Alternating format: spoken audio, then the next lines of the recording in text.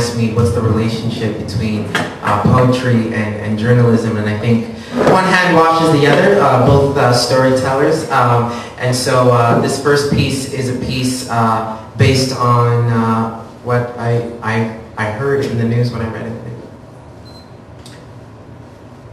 Dear Justice, where have you been? I've been searching for you for a very long time, and I can't remember the last time I saw your face. Don't you hear them screaming? Young Aboriginal children forced into residential schools with the hopes of gaining an education. Instead, the priest studied their anatomy and taught them not a lesson in physics but in physical abuse. Justice. In the court of law, we swore on the Bible that swears on you. But where were you when those who swore on the Bible committed genocide and then swore it was you? Justice. Why weren't you in Mogadishu when a woman was stoned to death with a baby in her belly? Meanwhile, you find me for jaywalking across the street when I crossed the street there was a woman stoned to death with a baby in her belly. Justice. You didn't pick an aisle seat on that Greyhound, heading to somewhere, headed to nowhere, headed goes off neck, headed goes armchair, headed going on floor, headed going nowhere where now the killer's in a mental institution. Justice. Is that you? Is that you that keeps Mumia behind bars, or roofies in the drinks and the cocktails in bars, or young African children making us delicious chocolate bars? Justice. Why weren't you in the basement in Austria where a man raped his own daughter and his daughter's daughter? Messed up situation where his grandkids are his kids and his kids are the parents of his kids and his kid is his lover. He claims that he loves her, but to his kid and his kid's kid he's nothing but another mother. Justice. It's sad when they call him great papa or granddad when there's nothing great or grand about him. You say he's sick, I say he's evil. You say inhumane, I say it's people, but justice, you claim that we're all created equal, except for the spawn of this incestuous coward, whose eyes are closer than average, as though to peer into their soul to realize that their innocence was stolen before they were born. They have a broad forehead, as to perceive the drama of a forehead, when they realize that the family tree is dead and has no roots but one rotten fruit. Justice. You mean to tell me that O.J. Simpson didn't do it? You mean to tell me that Casey Anthony didn't do it? Or that Mike Vick gets 6 for fighting pigs? Come on, Justice. I liken you to Santa Claus. We all hope for you, but we never see you coming. I liken you to Santa Claus. Some old white man trying to be you. I liken you to Santa Claus. You think you know who's been naughty and nice, but you have no clue, do you, Justice? Where are you, Justice? What are you, Justice? Is justice just, or is just is just is? Just isn't what just was or what just is, no. I'm starting to wonder if there's even justice or if there's just us. Thank you.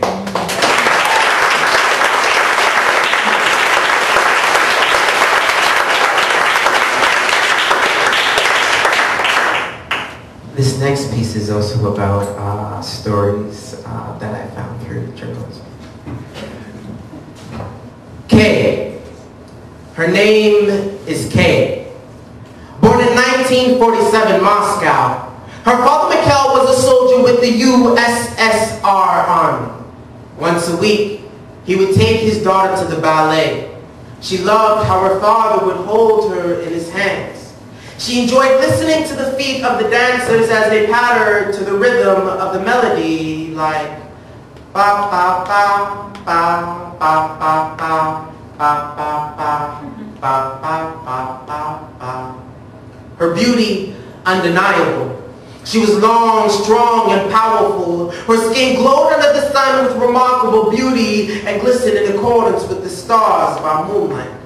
As she grew, she became the lust of many men. They loved the way she felt in their hands, the way she made them feel safe, the way she made them feel like men, and Kay loved them back. Because when they held her, she was reminded of the Moscow ballet and how the feet of the dancers pattered to the rhythm of the melody, like ba ba ba ba ba ba ba ba ba ba ba ba ba ba ba. Kay loved to travel. She visited men in the trenches of Germany, the villages of Finland, the temples of China, and the caves of Afghanistan. But when she landed in Africa, she was home. She was at peace with the heat.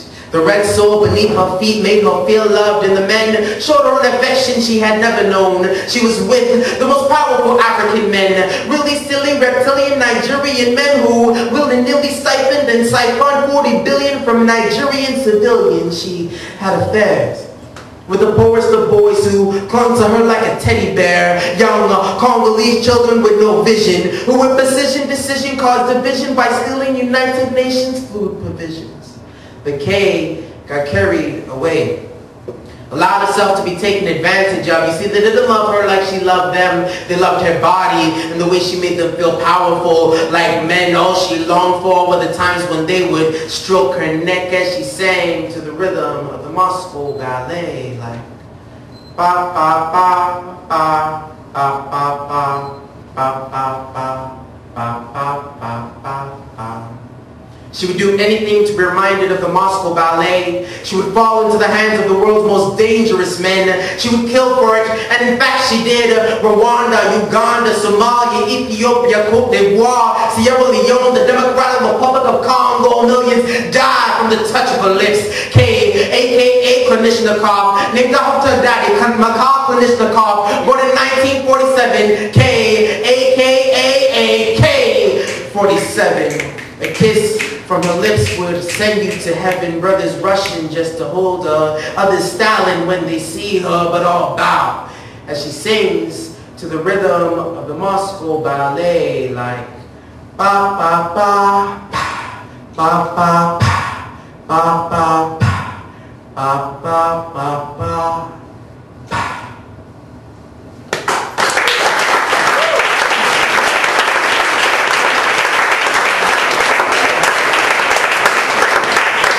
This last piece was inspired definitely from working in news media about what stories matter. We talked about agenda setting and how we choose stories and the same thing I think also applies to poetry. So.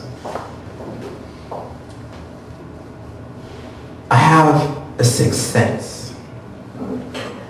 But I do not see dead people, I hear deaf people. Depressed, dejected, and oppressed people. People without a breath people. They're all saying, pick me, pick me, pick me. I could have been a doctor, a lawyer, or a shoe salesman, no. Instead, I chose to be a poet, journalist, acting as a voice for the voiceless, mouth for the mouthless, the lung for the breathless, the soul for the soulless. They're all saying, pick me. And so this sixth sense touches all of my senses. I can sense the scent through my nose of a homeless man who knows the thin line between genius and madness. His sixth sense of innocence, of incense is saying, pick me. When I touch the belly of a battered baby, I can sense when her muscles tense, her intense, tense tendons are saying, pick me.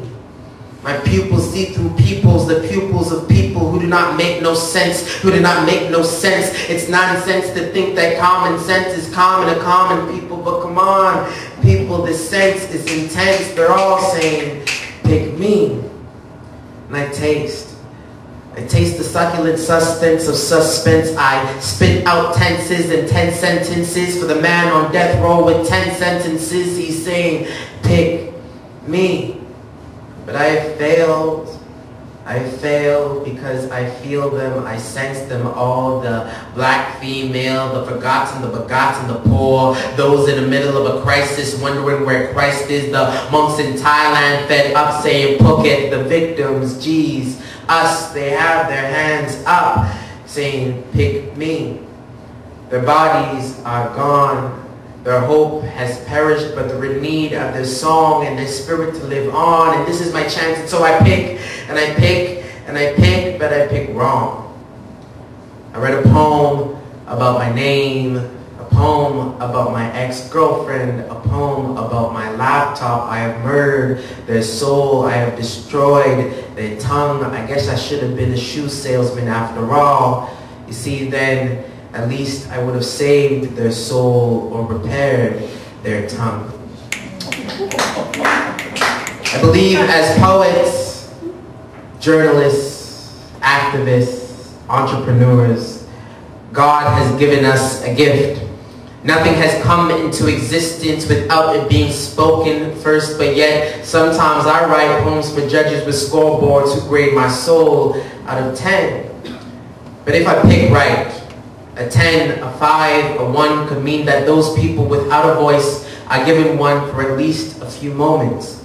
But if we pick wrong, you and I will be haunted by that eerie, ever-pervading sound of the ghosts of the deaf saying, pick me, pick me.